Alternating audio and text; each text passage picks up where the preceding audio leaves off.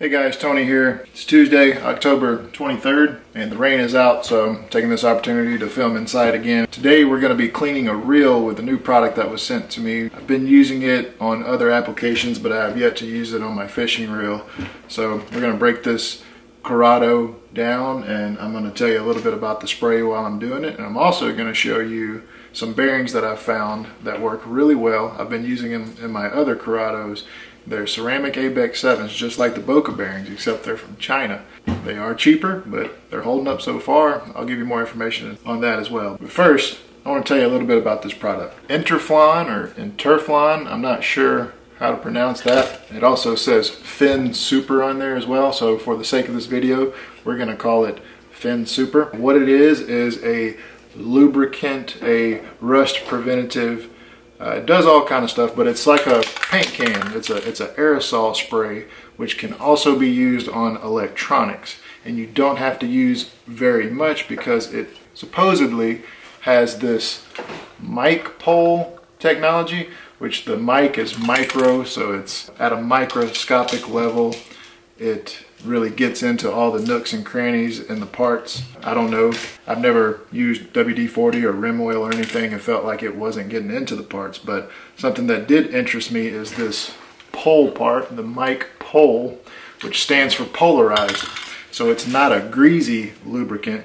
It actually adheres to the components by polarity, so it's charged. That's kind of cool if that's legit. Again, they advertise that it lasts 10 times longer, and they sent it to me to give it a try, and I've been using it on rusty pliers and stuff like that. The part that interests me the most about this product is that I can use it on electrical components. So I got a lot of electrical components on my kayak, buses, connectors, inline fuses, stuff of that nature, and to be able to spray this on that and it act as a corrosion inhibitor, that's pretty cool. And if it lasts 10 times longer, hey, why not? I'll have a link in the description if you guys want to check it out. It is available on Amazon. But I'm going to give it a shot here on my reel. I'll come back in a later video and tell you guys how it's holding up. I am going to be switching out this reel to ceramic bearings, so that's one thing I like about ceramic bearings. You don't have to oil them, so I'm pretty lazy when it comes to reel maintenance. Interflon VentureTube. This is a 300 milliliter can. It's aerosol. Check it out. All right, so I got some paper towel rolled out. This is my reel maintenance box. I have rim oil. This is what I normally use, but we're not going to be using that today. We're going to use the VentureTube. Got a toothbrush in here, a little screwdriver. This is my ceramic bearings from China. A little paintbrush, some cotton swabs, some Penn precision grease, and I got some Shimano oil, and a little tiny crescent wrench. So this is the Shimano conroe 200 HG 7.2-1. This is a great reel. It's a workhorse. A lot of people don't like them for some reason, like they don't cast far, and I think they're just not really understanding how to adjust the settings, because I've had zero problems with this reel and it casts great in my opinion. So I start off by removing the side plate, and this one it stays attached, but I just take the spool out like so. When I take my reel apart, I lay out everything here on this paper towel in order of which I'm taking it off, so there's no confusion when you go to put it back together. So this was a conroe I purchased from a friend. It's really dirty. I want to clean it all up, but I'm going to use this as the reel on my frogging rod. Now I would prefer a higher gear ratio for frog fishing, which I'm about to take care of that because Cast King is sending me their new Royal Legend Elite reel. I'll be doing a tabletop review and on the water review of that reel. I'm really excited about that. It's like a 8:1-to-1 gear ratio reel, so, and I think it's $60 something. So excited about that. Let's go ahead and tear down this reel. First, the little Phillips head screw comes off with the cap. A little crescent wrench. That was actually kind of loose. You got to be careful with Shimano. As soon as you take that screw off, everything wants to pop off because there's a spring behind the drag star. So you got to hold that drag star when you're sliding this stuff off. And again, I'm laying it down in front of me in the order I'm taking it off. There you go. And there's your little spring here. This one's a little seized up. So If you ever come to this problem, I need to unscrew this little keeper nut on this shaft here. I just slip my handle back on like so and take my little crescent, put it on the nut and unscrew it. Some people keep the spool in and they keep their thumb on the spool, which is basically doing the same thing in a sense, but you're keeping pressure on the worm gear and the pawl, and you can bend your pawl doing that if you continuously do that over time. So I would recommend just using your handle. And now you see that thing's loose. It'll come right off. There we go, that. And then you'll always have some washers, and I try to pull them off all together, keep them stacked up and just set them down. That way they don't get mixed up. And my spool tension knob, we'll unscrew it, take it off. There's a spring here. I'm going to leave that spring there for now, but we're going to remove that spring to be able to put our new ceramic bearings in. But we'll do that later. Let's go ahead and remove this side plate. What I try to do is turn the reel up like that, unscrew all the screws. There's 2 on this side and 1 on the inside. Take this one, set it aside. I'll unscrew this guy. Oh, sorry, there's 3 on this side. Missed 1. Unscrew it. And this plate should pop right up after you unscrew the screws all the way. There we go. And I leave the screws right in this plate and just set it down. That way there's no confusion on what screw goes where. And then the first thing I always do is remove the little springs here, because they're easy to lose. Lose track of what you're doing, turn the reel to its side and these will fall off and you'll never find them. We're to the meat part now. I'm just going to go ahead and take apart all this. Gear just slides off all in one piece. Drag washer's inside of that. We'll lay it down. We're going to pull this brass gear out, set it down, and that's pretty much it. So now I'm just gonna spray it down with the Fin Super. Let's see if it gets all this gunk off. You can see there's a bunch of gunk right there, right there. We're gonna just spray the whole thing down.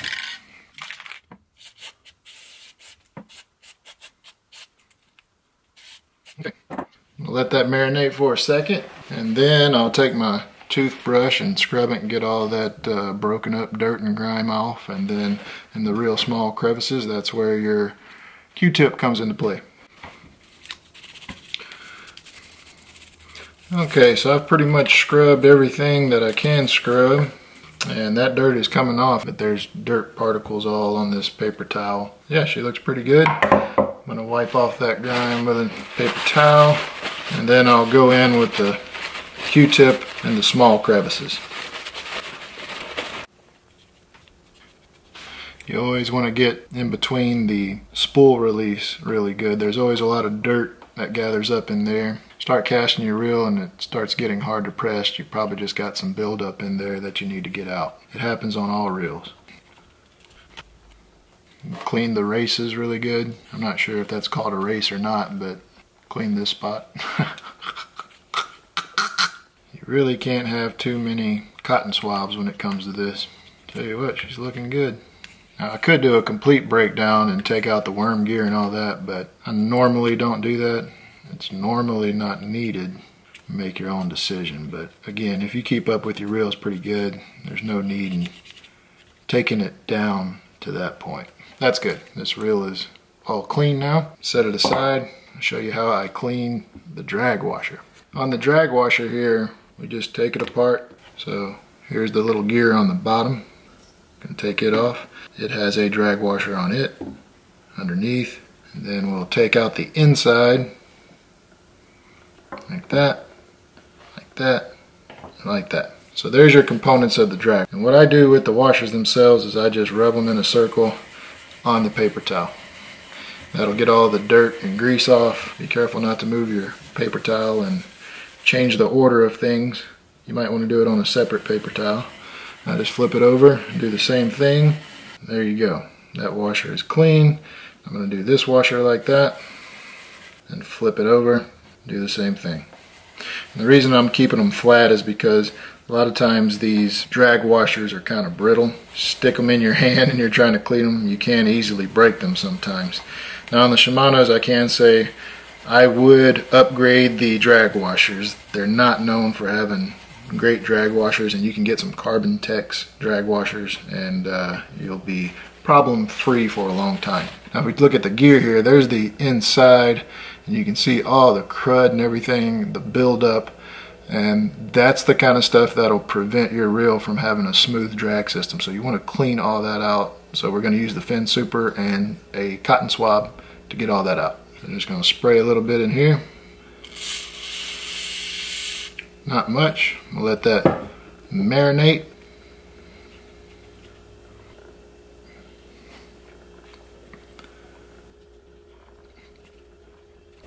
And sometimes too, if you have a reel that, you saltwater fish, you'll take these things apart and it'll have part of the drag washer almost welded to the brass. And I've taken some really high grit sandpaper and cut a little disc and sanded these to get this part really, really smooth. Because if this isn't smooth, I don't care what drag washer you put on there, you're gonna have issues. So that broke most of it up. I'm gonna take a paper towel, get most of that gunk out. Bottom is really nice and shiny. You can still see that there is some grime on the edges, but I don't have the sandpaper to sand it down. I'm not going to go through all the trouble. I think it'll still be fine. I can run my fingernail over it. It's not anything that's going to prevent the drag washer from operating smoothly. So I'm going to leave it as be, but we're going to go ahead. You need to clean the teeth on the side, and that's where the toothbrush really comes in handy. So I just take it, and scrape it down in a circular pattern, and I would do this away from you because you'd be surprised how bad you can dirty up a shirt doing this. So I've wiped the back of the gear. You can see they generally always are going to look like this. I wouldn't worry about it. It's still going to be fine. I'm running my finger over it and it feels glass smooth. So you're good there. This is clean. Our drag washers are clean. Now we just need to clean off our two last pieces. And we can do that simply by just taking a paper towel and wiping it down. There you go. Clean. You can see this. See the grime there. Wipe it down real quick. Clean. Now we're going to take some of this Penn multi-purpose drag grease. I'll have a link for this. Works really good, and it's got a ton of it, so this will last you the rest of your life and your kid's life and his kids. So that's what it looks like. I just take my finger, put a little bit on there, not much, rub it between fingers with my thumb, and just make little fingerprints on these drag washers. You don't need a lot of grease. Get a little bit more. You don't want your drag slipping so much that you got to really tighten it down to get it to lock down. I'm going to take that ring and I'm going to stick it back in the gear, kind of give it a little spin, spread that grease out a little bit. If I got a little excess on my finger, I'll rub it on the back of this plate. It's not necessary, but I do it anyway. Like that. Kind of give it a spin. And we're going to do the same thing on the back side. So what I'm going to do, I'm going to go ahead and slide this gear back on. She's going to go on like that. And then I'll do this washer. Get her all greased up nice. There we go. Slide it on. And slide our main gear back on. Ba-boom. Now as far as the rest of the parts you want to clean too, I'm not going to show myself cleaning all these other parts. I mean, that's pretty self-explanatory. Got little nooks and crannies where you need to get dirt out, use the Q-tips. Everything else with threads and whatnot, use the toothbrush. The only other thing, I keep my dirty cotton swabs and I'll pull some of the swab off, and I'll run this swab through the little the spool shaft gear. You pull some of the cotton off, you can slide the cotton swab. I got to pull a little bit more. You're basically almost just left with the cotton swab stick, and it's just barely enough to get through there. Still need a little more. I think a lot of people neglect doing this step, and it's very important because the spool on the reel, the spindle on it, rides inside of this, and if you got dirt and grime inside of this little piece, it'll really affect your casting distance. I'm having a little trouble with this one. Normally you pull off a little cotton and they go through, but I guess them Shimano tolerances are tight. Okay, this one's starting to go through. You can hear it squeaking. Now there you go. I went through. Look at the tip of that swab. Not much dirt, but it is dirt. So now I'm going to spray it down with a little Fin Super. Give it a little lube. I bet you it'll go through real easy now. Yeah, there we go. Run that back and forth just like you're cleaning a barrel on a gun. It's squeaky clean. And there you go. As far as the outside, again, anything with gears or threads, I like to use the toothbrush to get in between those. That's pretty much it.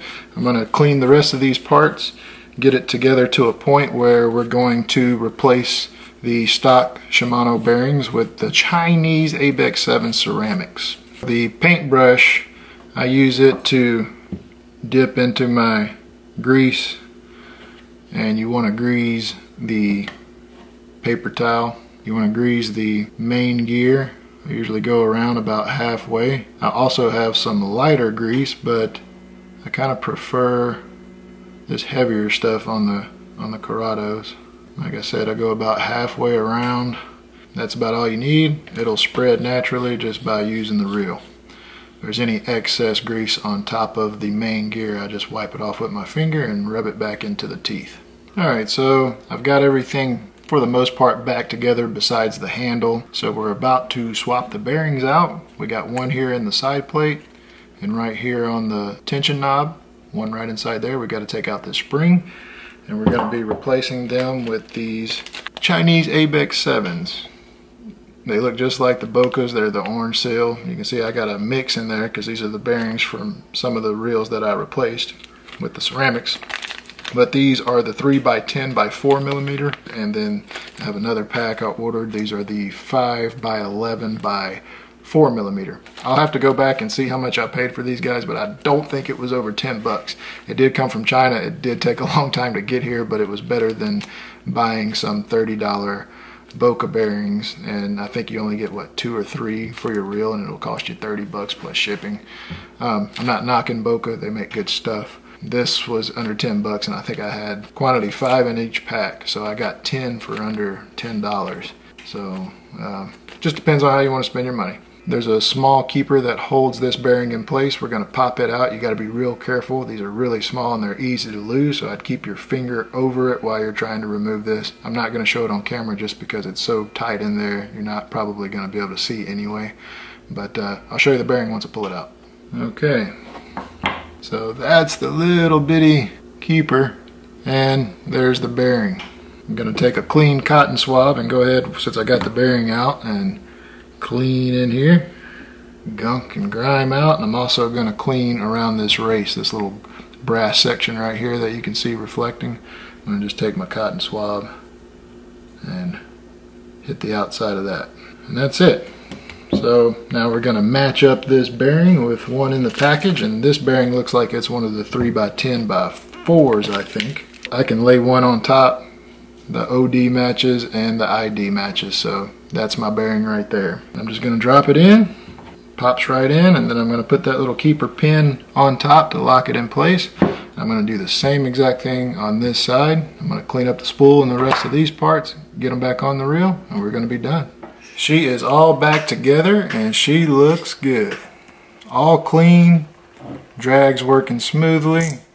I wish I would have did a free spool test before I put the ceramics in, just to give you guys a difference, but I'm gonna let you hear this.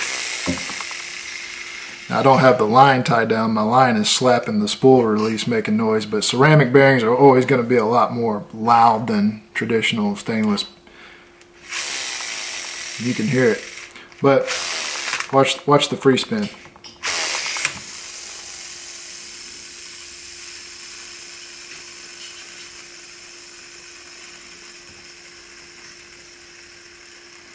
That's with the line hitting this thumb bar every revolution. So if I had it tied down, it'd be going even further, but you can see how smooth it is. Pretty freaking cool. So there you go, guys. That's how to supercharge your baitcaster reel on the cheap. Ceramic bearings do make a difference. You're not really going to cast that much further, maybe a little bit. It really helps in short pitches and flips. That's where I see the biggest difference. But you still got to tighten down your spool to be able to cast, because if you don't, you're going to backlash. So it will make your reel feel more smooth. It will make your reel a little bit louder, but it's less maintenance, and it will make it smoother for flipping and pitching. And I don't mind the noise. That's how to super tune your baitcaster on the cheap. Did it with the Fin Supers. You guys check this stuff out. I think this is something I'll be using a lot. I've got it on my hands. It's not caustic or anything, and it really doesn't even have a bad smell. I'm doing this in my kitchen, and my wife's cooking right now, actually. So that's another plus. Hope this helped you out, guys. If it did, give me that thumbs up, and I will catch you guys on the next episode, probably looking at the new reel from Cast King. You guys take care. Come on.